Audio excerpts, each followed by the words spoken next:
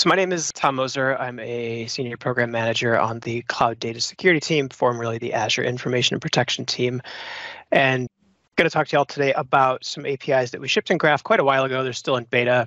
Everything I'll talk about today is changing like this week, but functionally everything remains about the same. We just moved to a different endpoint and changed some of the classes a little bit. So I'll walk you through what exactly Microsoft Information Protection is and does today, and then we'll get into some quick demos on the Graph APIs. So you may have heard of Microsoft Information Protection.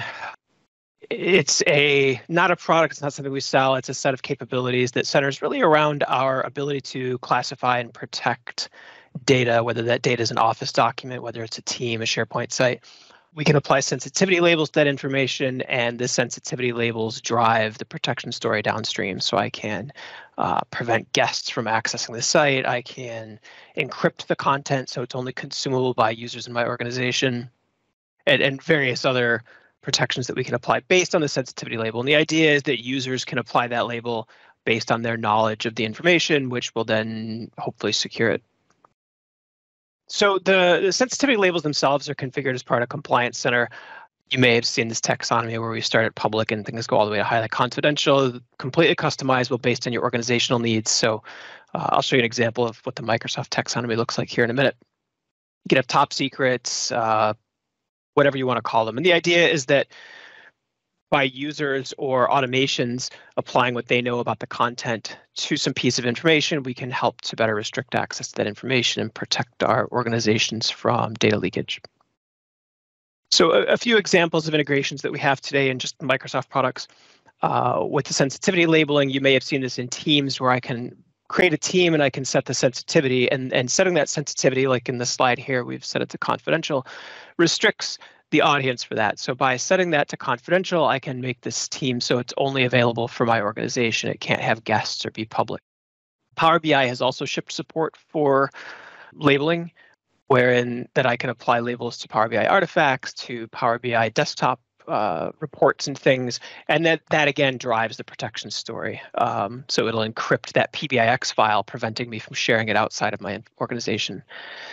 And then finally, on the right side, you can see the Office example. So this is the sensitivity label interface inside of Office. This is, I think, actually the Azure Information Protection one, where we've defined our classification taxonomy all the way from non-business to highly confidential. And then under confidential and highly confidential, we have a set of sublabels that all apply a different behavior. And those behaviors can be things like applying metadata to the content so that we know the label exists, applying protection settings to the content. So in the case of confidential Microsoft FTE, we would restrict that for only Microsoft full-time employees. Extended would expand to our vendors and other partners. And you can use that to scope down the audience on documents or emails as far as who can access that information. Additionally, we can apply things like content marking, so header, footer, and watermark, so that we can visually see that this information is protected. And then we support a bunch of other non-Office related things that are more for Power BI teams and other workloads. Question about licensing. This is available in E3. So as long as you have M365 E3, you can access all of this. Now, the features may vary. You don't get some of the auto classification capabilities, but the labeling itself is available for E3.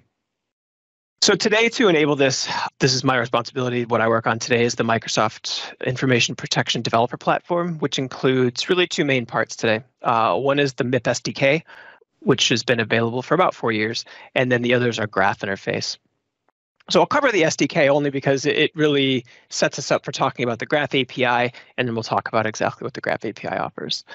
So MIP SDK enables my apps and services to take all the labeling stuff that I just showed you and build it into my line of business apps, into third-party apps. I'll show you some partners in the next slide. It's written in C++, cross-platform, so it works across Mac, Windows, Linux, iOS, and Android.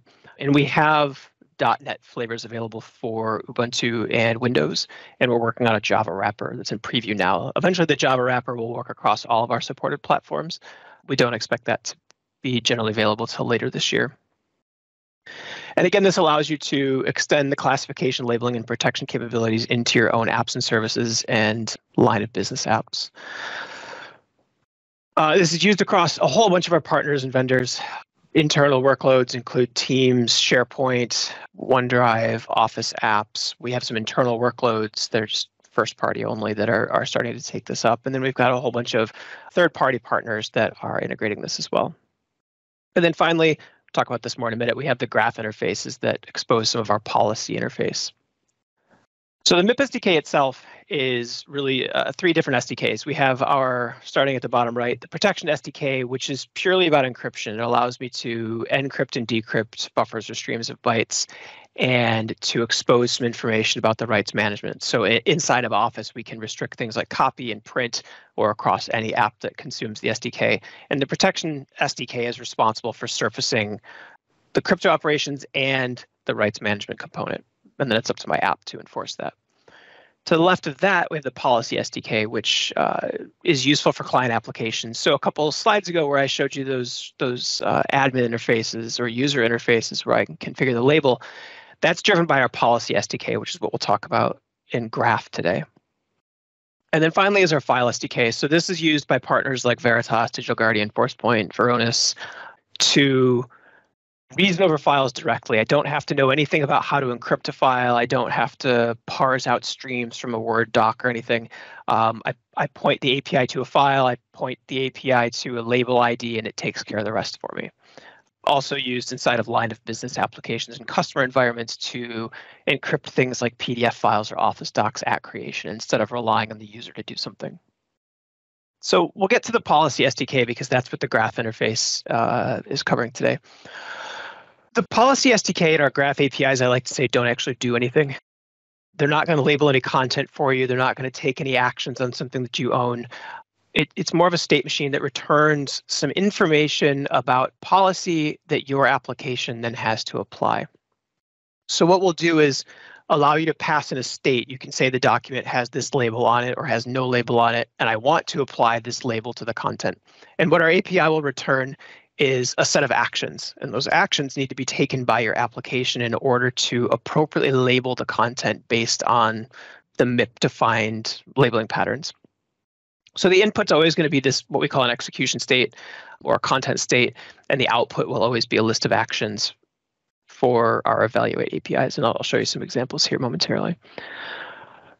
This also covers our auditing. So if you've seen the auditing story inside of the compliance portal in M365, the Policy SDK is responsible for those events landing inside of the audit experience.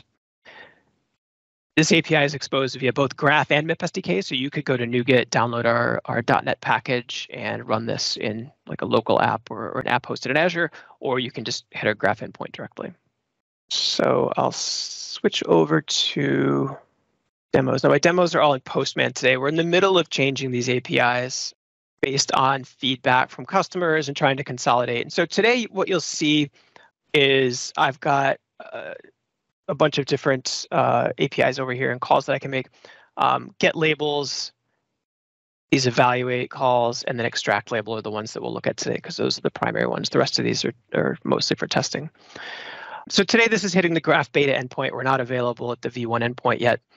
We're shipping some updates again to Graph where we're going to migrate this. So rather than this endpoint being under Information Protection Policy, you'll see this hopefully by the end of the week under security/information protection/sensitivity labels.